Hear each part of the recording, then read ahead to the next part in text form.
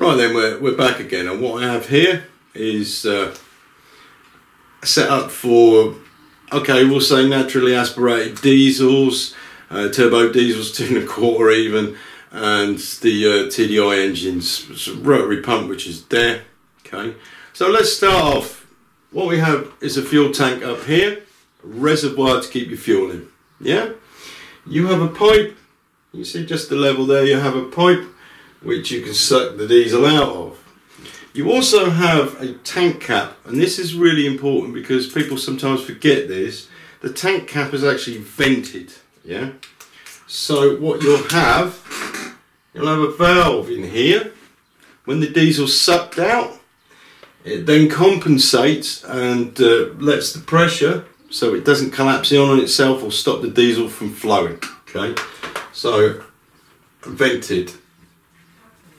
You'll find that sometimes, just very, very occasionally, you'll find an engine that won't run because the fuel tank's actually it's got vacuum in it and it stops the fuel going anywhere, right? This is something to remember.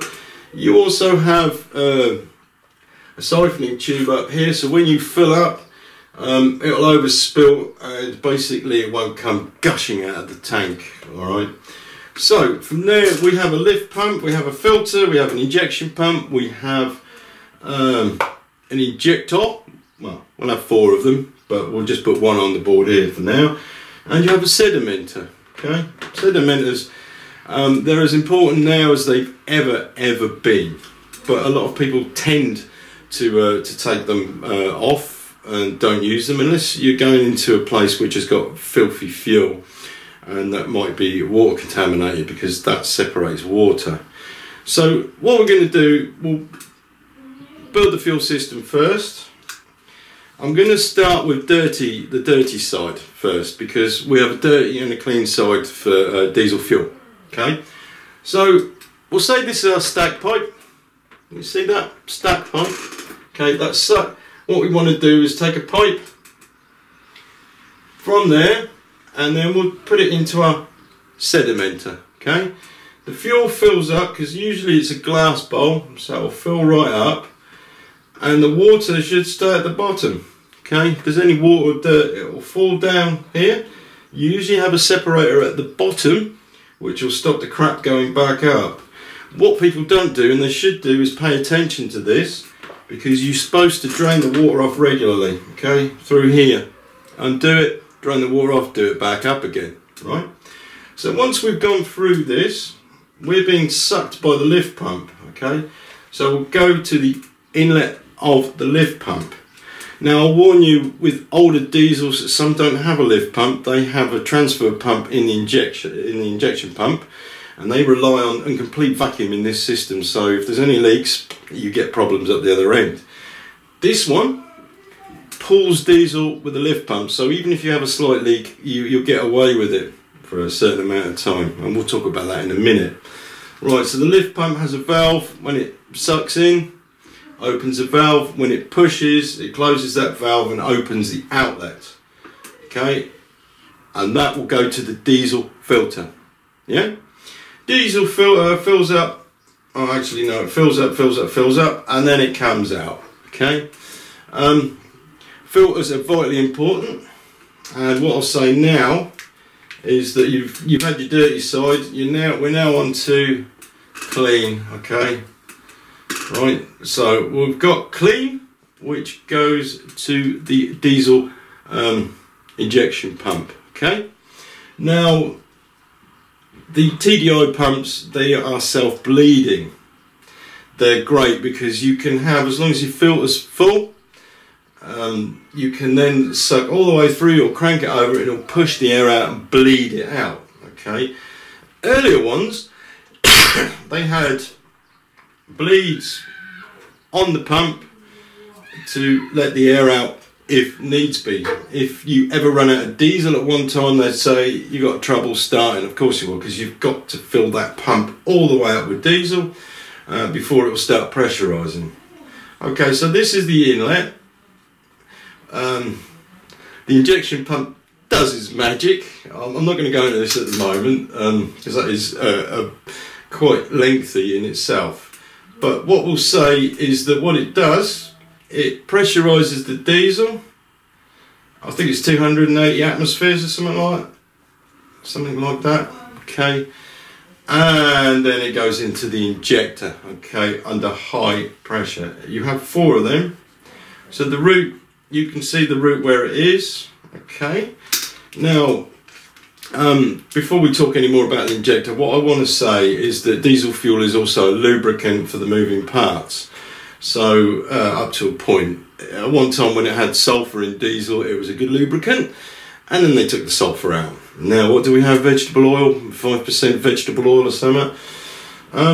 Anyway, basically you need a leak back. So what this does, it leaks back the diesel to the fuel filter, self-bleed, yeah, and also back to the tank, okay, where it drops the diesel back into here. And what happens, it actually comes out warm because any fluid that's been pressurized will be warm, okay, which is good because you want a certain viscosity of diesel for it to work properly.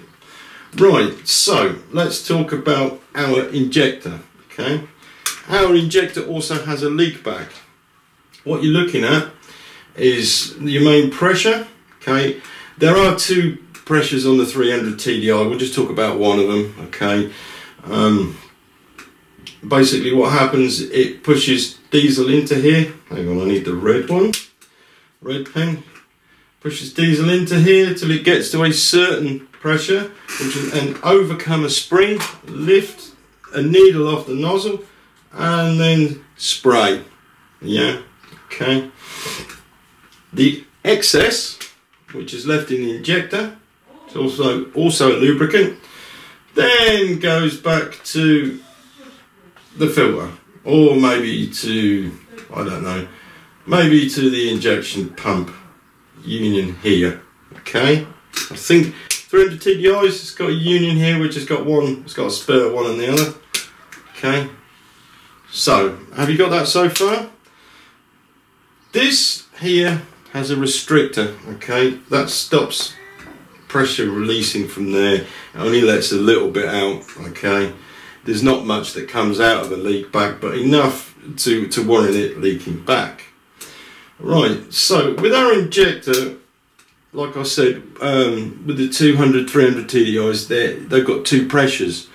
One's a lower pressure, which is a pre-combustion, and then you have your main pressure, which is your main squirt. Okay, now what the squirt does on the second one is gives you your power. The pre is the one that gives you a little bit of burn to start the combustion process, all right?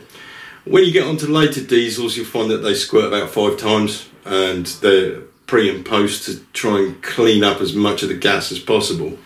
Plus you get more power if you can control that. Right, so what we have is basically we have a closed system, all right? This is all closed. The only thing that is open to atmosphere at any one time is this, the tank, yeah? That is vitally important. The reason for that, as I've said already, is because you don't want the tank to collapse in on itself. You try getting a Coke bottle and suck it, you'll see it collapses. If you put a hole in the end and suck it, it stays right, okay? I'm not sure about NES stuff, whether it has a ventilation system in a canister. This is beyond me. I'm not in America, I'm in the UK, so I don't know. Right, so do you understand that so far? If not, put your hand up and ask. I can't see any hands, so obviously we're somewhere there. Now this is cigarette packet diagnostics, okay?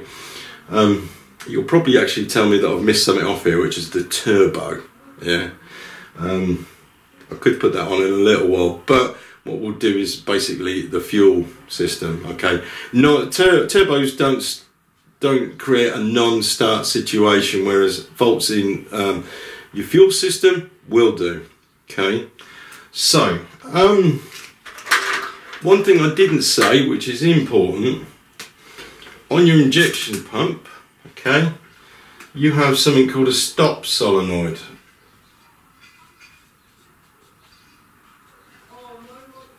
Okay, it's stop solenoid, and basically what that does is just stop the fuel from going anywhere. Okay, it's a little plunger. You add electrical current to it, it's a magnet, it opens and it'll let the fuel through. You can start, you take the current away, bang, it stops. Yeah, this is quite important to remember because that could be your first port of call. Your stop solenoid is either not working or it's not got a current there. Okay, so I'll take this out of the way because this is a pain in the backside. We don't need to know about that at the moment. Okay, so what we have is stop solenoid here. Okay, and basically you have 12 volt. It has its own ground, which is earth. Okay, if you can't crank it, you got no earth. If you can crank it, it's not starting. You test this solenoid. If you happen to have one that is tamper-proof, then I'm sorry, that might well be your immobilizer that's stopping you. In the single cable one, which is more common than not, you check here to see if there's any voltage. Okay, if there is voltage, you can switch it on and off to hear if it's clicking. If it clicks, it's working. Okay, so it will be letting fuel through. Yeah, I'm sorry about these diagrams, but we're at school at the moment. I learned this way. Went in the classroom first, we learnt about it, got it in our heads, and then went into the workshop and forgot everything. But some of it sort of remains, it just sticks in there and you think, oh, I remember what that guy says, I'll have a look at such and such and such and such. But understanding this system is paramount, because if you just look at pipes and think, oh, what do they do? Then basically you're scuppered, aren't you? Because you don't know. Whereas if you know what all of this is doing, at least then you're getting an idea what to look at. Right, so a couple of things that we could look at. I've just said non-start or bad starting. Okay, fuel. If you have a tank that's got vacuum in it, that doesn't usually occur until the engine's been running a while, and then it'll start to run slow and then probably stop. I don't know if any of you had that. Okay, biggest problem is fuel supply. Maybe somewhere in the line you've got an air leak. Okay, the lift pump is sucking diesel up to this point. Okay, so if it's sucking air because up on the stack pipe's metal, if there's a leak there or the stack pipe has even fallen off, then you've got problems. Yeah, if it's blocked, it'll be the same thing. Key points here: your pipe, any of your piping probably isn't gunged up. All right, it's more than likely on a union anywhere here. Okay, if it's gunged up on the stack pipe, you've got really big problems because there'll be loads of shit in your tank. Okay, you do have a drain in the bottom of your tank, which you can undo and you can drain it all out. You can see if there's any crap in there and you can put the clean fuel back in if you've got problems. All right, that's what that one's designed for. All right, so you have a little drain there. All right, if needs be. That's also a worry for people stealing your fuel. Yeah, if you're going to drain it, take the cap off, obviously. Right, so as I'm saying, you have your dirty fuel line. You always check for water in the system in your sedimenter if it's fitted. Okay, this should be cleaned out regularly so you don't have problems. You check for where your union fittings are, because you can have anything stuck in there. I've found silicone stuck in a lift pump, which somebody had fitted a component to the tank, and it managed to suck its way all the way through to the lift pump union. Okay, the classic fault as well is your lift pump has failed. There's a diaphragm in here that could have split. Okay, maybe not actually. You do get oil spew out. If the diaphragm's weak or the valves have failed in the lift pump, it will suck and then push it back, so it's going backwards, forwards without going forward to the filter. Okay, something to remember, there's two valves in here. Okay, you have banjo unions here, they also can collect dirt. Your filter can be blocked with crap, that should be changed regularly. Okay, and then the supply to your pump. Now that usually should be clean. You should never have a problem.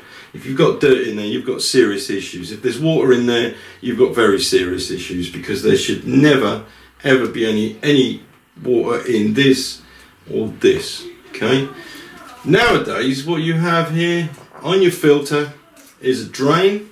Okay, and I will show you. You have a drain here. Okay, what you do is do that, and then maybe squeeze the lift pump a little bit, let it drain out. Okay, get it clean diesel. You'll be surprised, even with our modern technology, you get places like supermarkets that buy cheap fuel. They've sat in a tank that's got condensation in it, and that will give you water. The other thing, of course, is your fuel tank collects condensation. It drips into the diesel. Just remember that. That is another one that's quite important. Okay, that will take water into your system. Right, so your filter, blah blah blah, you got to your pump, and then your injectors. Now, if you don't have any blockages and your pump solenoid is working, it should start, it should crank over.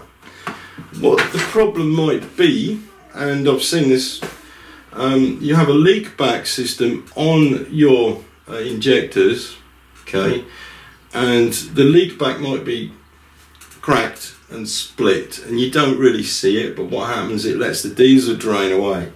So when you're cranking over, the system is not primed. As I say, none of this is atmospheric pressure, only the tank is. Okay, so this is not like petrol carburetors at all. So if there's a split there, because your leak back pipes are cracked and old, I'll change them and then crank it so it starts, and then you should be able to start it on the key in the morning. Okay. Other non-start situations are basically bad fuel. Yeah. The injector pumps don't usually go wrong, they just get worn and they go bad slowly over time. Same with injectors, they just get worn and you'll get smoke and all sorts. You might get bad starting in the mornings, for instance, and you'll get smoke and you can't get rid of the smoke. Unless for instance this pump is out of time. The timing on the injection pump is important. It should always be set when you do a timing belt, make sure it's perfect. I can't say I've ever seen one go out of time, but I've seen one of these pulleys come loose, okay, and that's just put it right out and it's not started, okay, but generally these are reliable. Okay, so what else can I tell you? What else do you need to know? Okay, bad running. Things like smoke, sluggish running. Again, if it's sluggish, it could be in your dirty diesel lines, somewhere there's a fault, a blockage, or an air leak. Okay, usually with these where you have a suck on it from the lift pump, from the tank, you'll find that you might have a chafed pipe that's been rubbing somewhere. It doesn't look like it's leaking, it's not dripping out, but as soon as you suck the diesel, it will suck air in, and that will stop it from running properly, because you're getting air in the system. You need to have that completely diesel. Okay, like I said, the lift pump could be worn, could be blocked somewhere, or partial blockages. You always go for the filter first. Yeah, check that your lift pump will actually squirt by hand. Okay. Yeah, so basically that is it. There is more to this. If you want to know about combustion problems, well, that is more engine. That's more engine.